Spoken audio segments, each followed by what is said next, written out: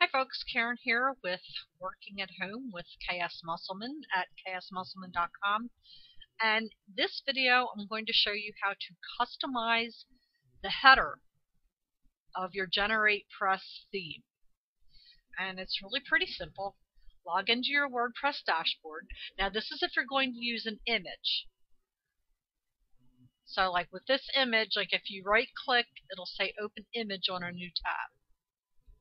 This is the image. And this image is a size 1000 wide by 450 high. That's the perfect size for this theme. So let's go to it. First you want to go to your dashboard. You want to go to Appearance, Customize.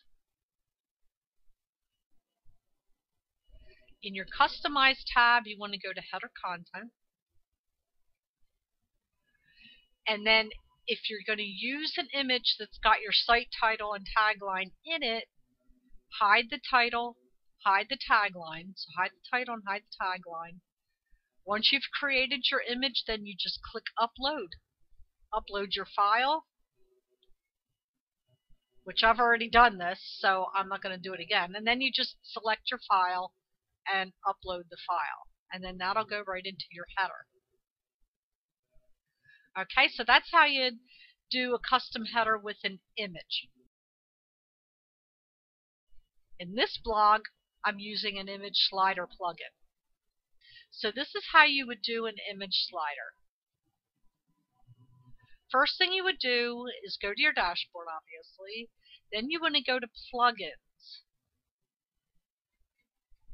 The plugin that I am using is SP Responsive Header Image Slider.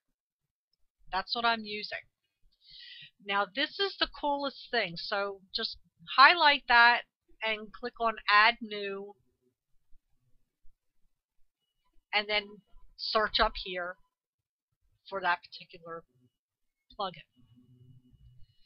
Now, what you want to do when you go to Settings, Responsive Slider Settings, and then I have the slider width at 1000 by 450. That is going to be the size of the images that you want to put in here. I have the navigation set to, I don't want to show the next and previous buttons.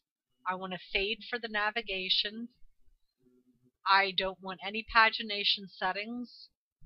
Of course, I left the effect empty. I don't want to play and stop button setting. And I want it to autoplay on the load. Play effect would be yes to fade. Autoplay speed, I set mine at 500. Fades after the setting. Transition between the images is 2000. And then no link to the images. So once you have your settings saved, just click Save. And then to add the images, you would go up here because it'll have a second thing for up here. So you would find it in your sidebar, and then you want to add an image. And it acts just like you're putting a post. So you can enter the title here. You can, that is if you want to SEO your images for your slider. I didn't bother doing that. And then down here is where you would put the image. You would set the feature image. Now I've already done this, so let me show you what mine look like. So these are the images that I have in here now. And this is the responsive. Here's the details for this. If you want to place the image slider into your website header, copy and paste into your header PHP. So once you have all of the pictures loaded that you want, just add this little code here into the header PHP. So you would copy that, Then you would go into your appearance editor, header PHP. Now,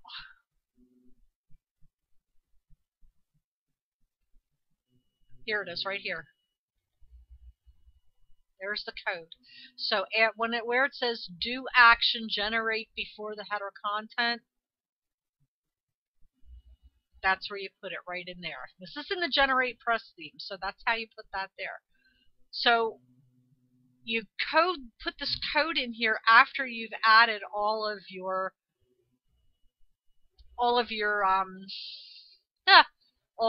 photos.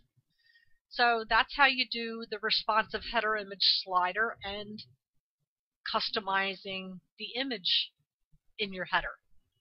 Okay, thanks for watching. Don't forget to subscribe to my channel or stop by my blog.